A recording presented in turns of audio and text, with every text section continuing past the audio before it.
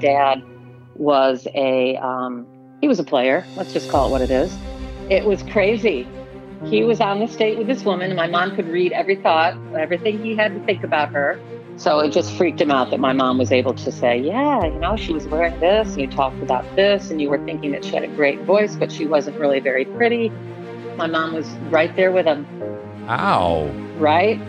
Double ouch, This is Touched by Heaven, everyday encounters with God. Those moments when heaven and earth collide. And we see God, we see his hand reaching out to us, attempting to get our attention. I think he was trying to get that guy's attention, husband there. I'm your host, Trapper Jack. Welcome. Two things we live by around here. One is that everything we read about in the Bible is still happening today, as it was in the beginning, is now, and ever shall be. And number two, God is speaking to me, you, the church, and the world, and we're missing most of the conversation. So that very intriguing connection between mom and dad, where mom allowed by God to hear his thoughts and what he says when he's with others. Beth and I just got back from a couples retreat. It was Catholic couples, 800 of us. It was called the Good News Cruise, Father Mike Schmitz. It was an amazing week, just amazing week. So we come back, we just literally walked in the door, and I need to post an episode, and I go into my files for episode 299 because I saved some stuff and I didn't know which one I was going to use. And I open, and the computer doesn't go to 299. It goes right to 173. What was 173? Well, it had that story in it. And I thought, okay, we're back from, marriage retreat time. And I go into this special relationship that Julie's mom and dad had. And it just kind of opens up the door to a lot of things. All kinds of good things here that are going to come up in this episode. Well, let's start first, of course, with Julie.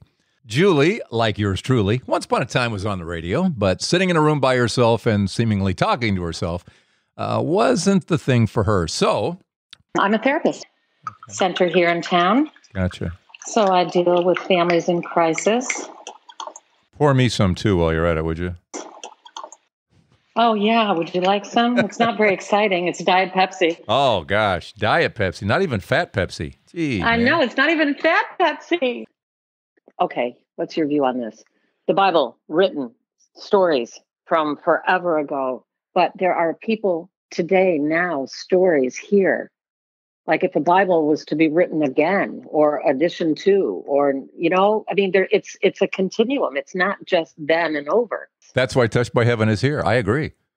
There is, what do they call it? Public revelation and private revelation. What we're talking here is private revelation. Public revelation is what's in the Bible and what we believe to be true. But all the rest, these stories, how many people have I heard from talk about how they've come back to their faith because of these stories, that they're stronger in their faith because of these stories? Is it playing a role for people? Oh, my gosh, yes. Thank God. Thank God.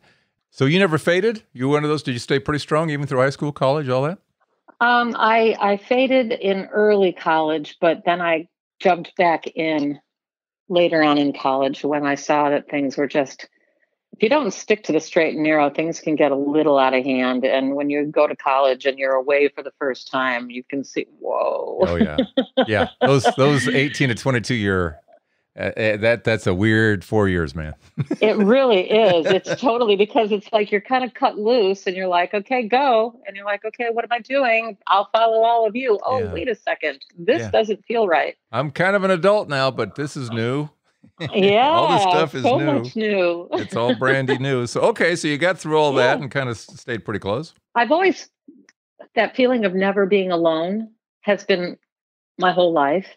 I was driving on the expressway, on the Edens Expressway out of Chicago heading north, and it was traffic, and this semi was getting really wonky and started kind of moving my way. And it got really uncomfortable because the car started clustering up and the truck was coming right at me. And I was in the center lane and I did not touch that steering wheel.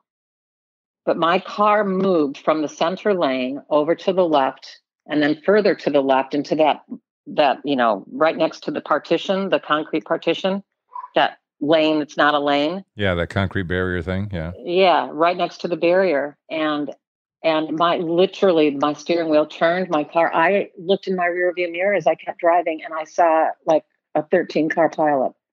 It was a disaster. And somehow I was able to divert that. I don't know. Were you in the front of it or in the middle of the behind? Where were you in it? I was in the center lane, about 3 cars in from the front. So it's happening in front of you and your car starts moving. It's starting to happen in front of me, and I'm seeing it, and I'm trying to get out of the way, and I'm slowing down, and I don't know where to go because now I've got somebody on my rear end. I've got people on either side of me, and somehow my car maneuvered itself over to the other lane, over to the partition, up and around. And I looked back in my rearview mirror, and I couldn't believe what I was seeing.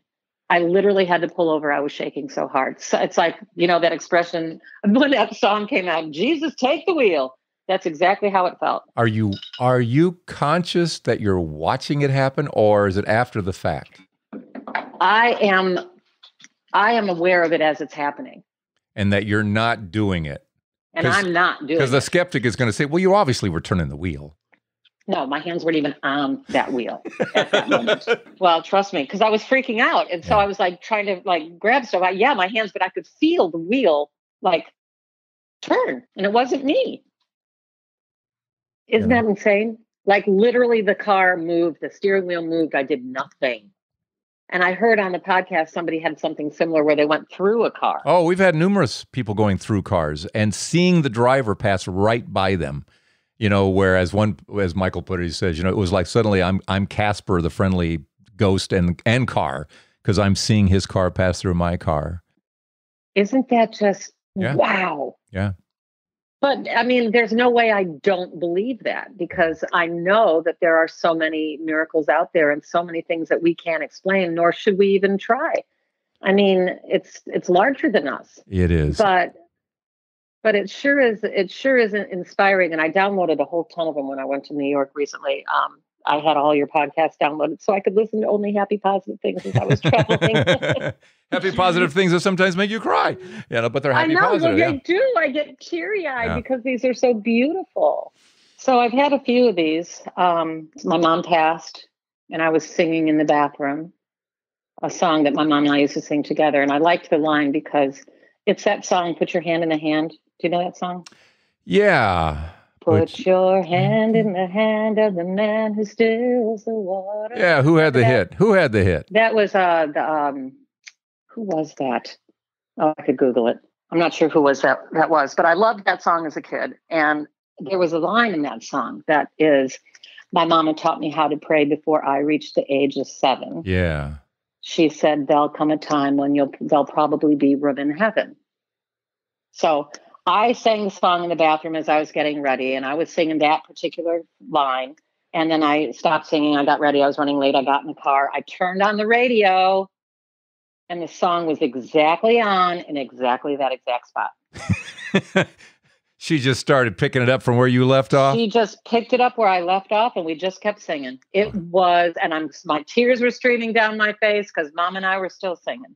The biggest hit looks like it was done by Ocean. Anne Murray also had a hit with it.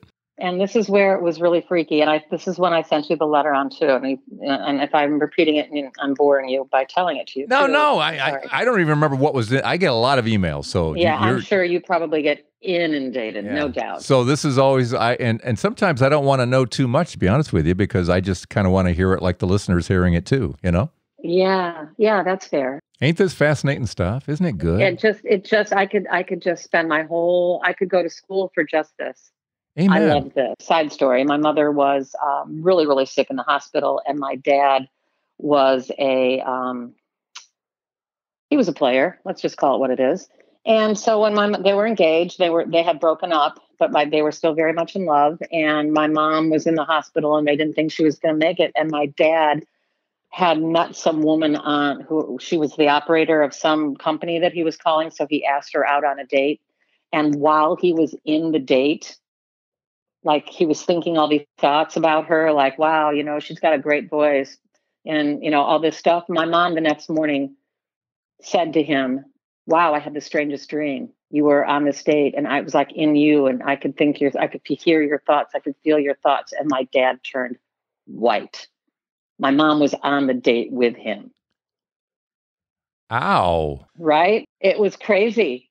He was on this date with this woman, and my mom could read every thought, everything he had to think about her. My mom was right there with him. Where God every now and then would show her something in particular.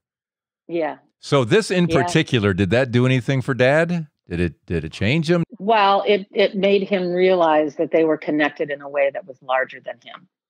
And it brought him back to the engagement and to the wedding. And they married and had the three of us. So it just freaked him out that my mom was able to say, yeah, she was wearing this and her hair was like this. And you talked about this and you were thinking that she had a great voice, but she wasn't really very pretty. And my dad was embarrassed by that. So, yeah. So there's that one. Did he talk about that story too, or just her? Yeah. Yeah. No, they both did. Wow. He did too. Totally freaked him out that she could read his mind. So, of course, he moved on the rest of his life wondering where else she was going to show up. Yeah. Keep your nose clean, Dad. Mom can pop in. Wow, that's an interesting gift to have. Yeah. Isn't that crazy? If you don't mind, when your mom was saying, was she accusing or just kind of like you just said it? Well, here's what I know. I mean, how did she do it? No, it was not at all accusing. It was, wow, I had the most extraordinary dream. It was so real. And it was. She didn't know until he went white and said, Bitsy, I've got something to share with you.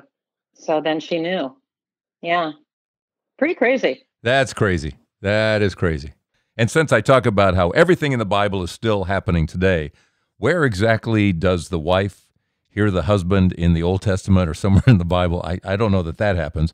But I do remember a prophet stealing the war plans of, I think it's a Babylonian king, who can't figure out how it is the enemy is figuring out what he's up to. Memory serves, I think that's in there. And if an angel can spring Peter out of a jail, opening all the doors and all that, I think they're capable of taking steering wheels. My father also had that like creepy ability with his mother. He was an only child. They were always aware of where each other was. They were just connected in a little larger way. And my dad and I kind of had a little bit of that going on too. So when he passed away, I was in Florida. He lived in Florida then in Mount Dora. And I was, it was in the middle of the night and I was just a mess. It was awful. Anyway, so my dad passes away and I'm in bed and my phone lights up from the bedside. And I look at it and it's like coming from my husband, or so it says. And, it's a text. And the text said, Bibles. I'm like, all right. Thanks for sharing. Why are you sending that to me? So I texted him back and I said, why did you text me that? And he said, text you what? And I said, you text me the word Bibles. And he said, no, I didn't. You're tired. You've had a lot going on. Just go back to sleep. Everything will be fine in the morning. I said, okay, you're right. I'm tired. I'm exhausted. So I went back to sleep and then my phone lit up again. And I'm like, oh, come on now. So I pick it up and I look at it and it said, heard the way, important search, start began. Say that again. Heard the way, important search, start began. Start began. Going back to that initial, what is Bibles about? Well, interestingly enough, he had taken on reading the Bible and became very religious in his last part of his life. My mother passed and he connected with a woman from Houston who was very religious. And my dad sat and read the Bible with her every night. Okay. What's the next one? Right. Heard the way. I am the way. Heard the way. That's Jesus. I heard the way. I am the way, the life. And he certainly was on a hunt for Jesus. Start began. I mean, I could turn that into Bible too, Start began is beginning, in the beginning. That's Genesis. I mean, Scripture is key. I would say that as far as an important search goes, I think we're learning from your father how important the Bible was for him and his turning towards Christ. So a few days later, I was back in Chicago and I was talking to my sister, Katie, who was there with me. She was back in New York and we were talking on the phone and it was their cell phones. We were talking on their cell phones and all of a sudden, my cell phone went completely dead. And at exactly the same time, the house phone rang. And the house phone never rings. I never answer the house phone. Who has a house phone anymore? But I thought, well, it's ringing. And since Katie, I lost her, I might as well just answer the phone. So I did. And she was still talking. But now she's on the house phone. And the phone call was continuing. With her. And just as that was happening, I looked down at my cell phone because here it's in my hand. And I looked down and there's my dad's face. His contact came up with his smiling face. And so I took that as Dad called and he said he made it. Let's pause right about here. Then more with Julie here on Touched by Heaven. Quick Patreon shout out. Thanks, Joe. Joe Vittling is part of our Patreon family and believes in what we do here, believes in promoting the is now of as it was in the beginning, is now, and ever shall be. Part of the reason, part of our tithe goes to your ministry or your podcast. It's people like me that are searching for answers, and those answers help. And for me, it's as simple as that. And something like that, if there's anything I can do to help, I will.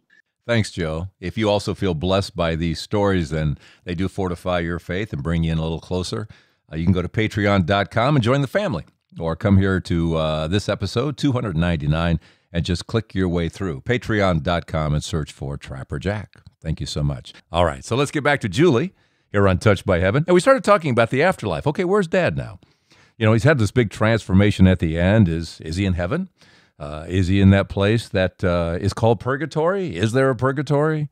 My feeling was that my dad was letting me know he made it. Yeah. Now, leading up to that, my dad, like I said, was a player. And my dad didn't live the purest of lifestyles. I mean, I love him madly, but I hear you. Yeah, he liked the ladies. The Bible says nothing unholy gets into heaven. Well, if I die today, am I holy? And if I'm not, that's the whole thing. You know, if I'm not holy, then there's got to be a holding place somewhere where Jesus continues to reveal himself, and we work on ourselves. Yeah, we work right? on our spiritual self. Yeah. So I still wonder, if Jesus died for our sins, then how is it that we aren't holy? Of course, no.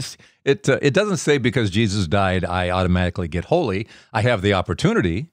Pick up my cross and follow Christ, of choosing holiness. I certainly can choose it. St. Paul references the burning away of impurities. There's a place I think it's in Matthew 5, I'm guessing here maybe. Anyway, there's a place where Jesus says, and you'll be taken before the judge and handed over to the guard, who will throw you into jail, and you'll stay there until you pay every last cent. Okay. You're in jail. You're not in jail forever. That would be hell. And in heaven, there is no jail. There's got to be a place where you're paying it off, and then you get out. That's what we consider purgatory. Many will say the word purgatory is not in the Bible, true, but then either is the word Trinity, which certainly is more important than the word purgatory. Okay. And I've always believed that there are levels. I think my mom's at a higher level than my dad. I think my dad barely got there. Well, there are levels of heaven and there are levels of purgatory. And it's interesting that how we've had people on the podcast talking about purgatory experiences where they're going through these levels, and it gets brighter and brighter the closer you get to up there. Meanwhile, down at the bottom end, it's pretty dark down at the bottom end of it. But at least you're not in hell, and you know you're in the pipeline for heaven. And again, I know this is, people will argue about this till the end. We'll all know someday, right? We'll all know someday. Right. It's all good. It felt good. So what are we walking away with? What's our big takeaway today, Ms. Julie? Our big takeaway today is that, one, I made a new friend, which is always fun. And two, there's somebody on this planet who I can align with and listen to what you do, because I think that's fabulous. And I'm going to walk away with that my dad is in a good place. I like that. Well, I love what you're doing. You are so nice. Thank you, Julie. We appreciate the firm grip on the wheel today by angels. The angel taking the steering wheel. How many times have we heard that? Then to see what's going on in the rearview mirror and to pull over shaking. Yeah, powerful moment. And then that very intriguing connection between mom and dad, where mom allowed by God to hear his thoughts and what he says when he's with others, obviously an attempt to keep him close. It's all so fascinating. And then the whole topic of purgatory, yes, no. And then I started thinking about, wait a minute, there's an interview I haven't run yet. And I started looking through, and I saw one of my favorite people just sitting there in a segment on purgatory that I haven't run. Joyce, our favorite prophet out of Houston, back in episode 166 and 143. Powerful, powerful prophet. Because what makes this really interesting for this episode, Catholics and Protestants, Joyce grew up Catholic and switched out to Protestant. And purgatory is one of the areas that she and I got into months ago. And this would be the time to share her thoughts on purgatory, her thoughts on nothing unholy can come into heaven, her thoughts on what happens to our soul when we die. Is it immediately purified and we're ready for heaven? The purgatory and that in between. But the Lord is really, really opening my eyes to this place of purgatory. It's like the outskirts of heaven. It's not heaven. Nope. It's not heaven. And he said people think that it's easy to get into heaven. And you know what they forget, Trapper? They forget, like, when Jesus was talking to the disciples, and the disciples like, man, this teaching is hard. Who can be saved? Well, with man, it's impossible. With God, all things are possible. And Jesus was like, people have forgotten it is not easy to get into heaven. Just because a person gets saved on their deathbed, they get just what they prayed for. They get saved from the fire. They get saved from the fire. Now, you grew up Catholic. While you were Catholic, did you understand that, believe that, or was that always kind of a question mark for you? I got to be real honest with you, and this might kind of freak you out, but maybe not because you hear a lot of stuff. But I started experiencing those who have passed on, and they would come to me. And I always put it before the Lord. People that I had never met come to me. I remember one encounter was so real. I was in the spirit, and as I was coming out of the spirit, I tried to grab this young man's hand. Where he was very beautiful and it was very nice, but from what I understand, it was not heaven. It wasn't fully heaven. It wasn't. But he wasn't in hell either, Trapper. And so when you enter into the gates of heaven, there is splendor beyond imagination. There is splendor beyond imagination. Nothing unholy gets in that place. And there are a lot of people that pass away on their deathbed. Lord, save me. And the Lord does save them. But guess what? The condition of your soul as you leave here is the same condition you have when you get over there. And that's an important point there. But as you're hearing different things that we do here on the podcast, sometimes about purgatory, that helps you put things together, then he gives you more information? It confirms what I have already experienced. Okay. You have a lot of shows about it, and I'm listening to it. It's almost like what's happening is that I'm putting the pieces to the puzzle, like the Lord. And I like the way he does this because, like, my motto is enjoy your journey with the Lord. The Lord wants me to have this journey where he reveals those different realms to me. And I have experienced people that have come to me and that have actually asked me questions about my walk. Like they're trying to learn about this intimate journey with Jesus here. From purgatory. From purgatory. They're trying to learn. They're still, well, isn't that funny that Lily talked about that? How they are like in school there. They are learning there. And again, as you had mentioned earlier, we learn faster here than we do in purgatory. Exactly. If you do not learn it over here, you are going to learn it over there. In slow motion. Yes, sir. Yeah. Well, it's because we have the body. We've got our body as well as spirit. There are things we can learn here that we can't learn there, aren't there? Mm-hmm. Yes, sir. And I'm like, I'm making sure I test the spirit by the spirit. I'm like, Holy Spirit, I need you to lead and guide me. I never conjure up anybody. It's never by my own will, Trapper. It's not. It is all the Holy Spirit's doing. This stuff is real. And it's all about who's in Christ. But You are even if you're not in heaven, you're in the pipeline. You're going to get there eventually. Look, it's people that's in those outer realms, that's in that outskirts for hundreds and thousands of years, man. I am telling you the truth. It's a lot going on out there. Have you experienced the levels that we talk about? Not in that way.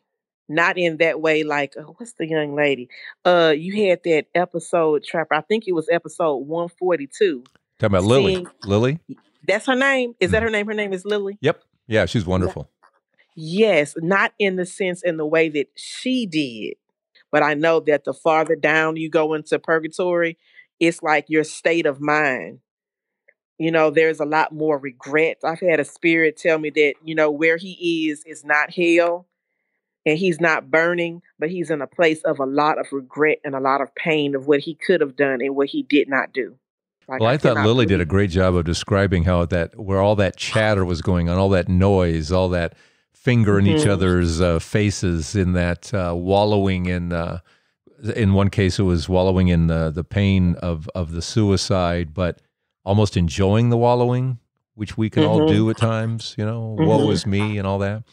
It's down at that southern realm of that second heaven. Would you call it second heaven? Is exactly what I would call it. Powers and principalities that rule from the air, that's there. Yeah. Yes. There is exactly what I will call it. And the Lord was actually calling her up to a higher realm. Yeah. He's calling her up to a higher frequency, because the higher you go in heaven, the higher the frequency is. And the way that you come out of that, you want to know how you get your soul into a higher frequency? You want your soul to be in the plumb line and be the same frequency as the Holy Spirit. You want to tune yourself to the Holy Spirit, meditating on his word day and night. And allowing the word to transform you by the reading of God's word, allowing the word to transform you, allowing him to have his perfect work in you, meditating on him, praying.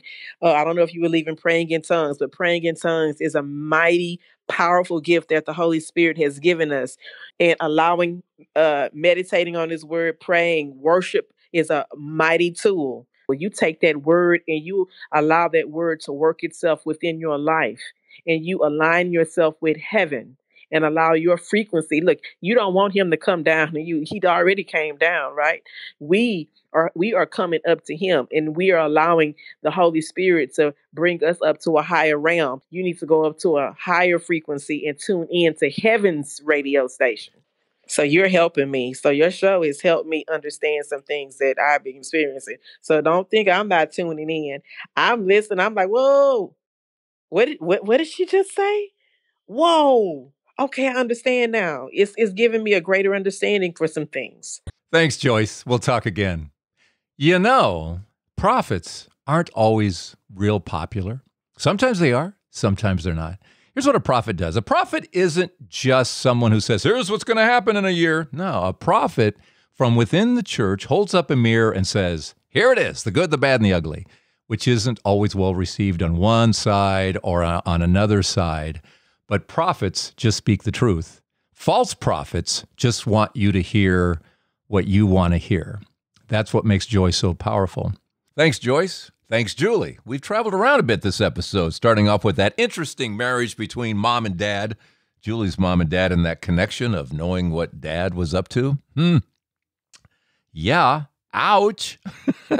We also traveled to purgatory and back. Let's see, we've been on the road, dodging cars, been all over the place here. What's your story? You're holding out on me. I know you're holding out on me.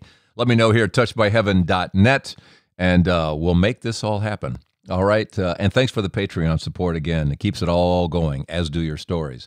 And we'll see you next week here on Touched by Heaven, Everyday Encounters with God. I'm Trapper Jack, reminding you that these stories are not figments of some imagination that are somehow connected to the medulla oblongata or the leaking hydraulic sutunator valve of the cerebellum. No, they are not that. Whoa! Okay, I understand now.